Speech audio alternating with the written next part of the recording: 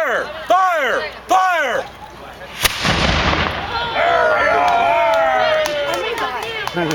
That's so cool.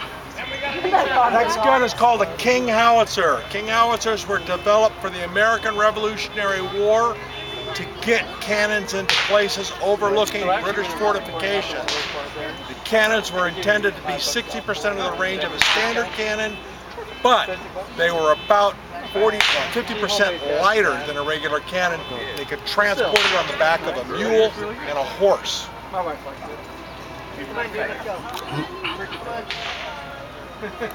I could always add more. And it's also one of the loudest of the guns.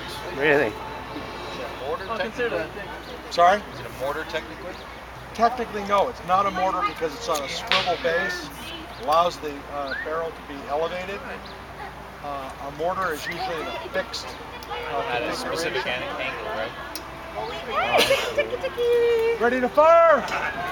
Fire! Fire!